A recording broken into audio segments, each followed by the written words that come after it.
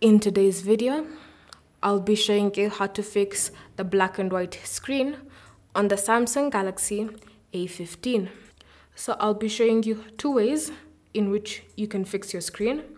The first is by disabling sleep mode.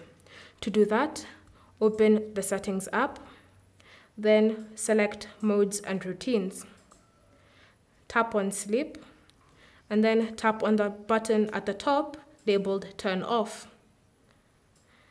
And as you can see, my screen still hasn't been fixed.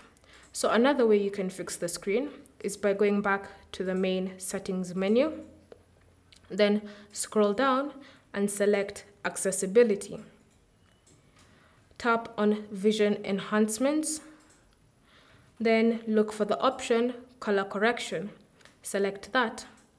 If you wish to remove the black and white from the screen, disable this feature.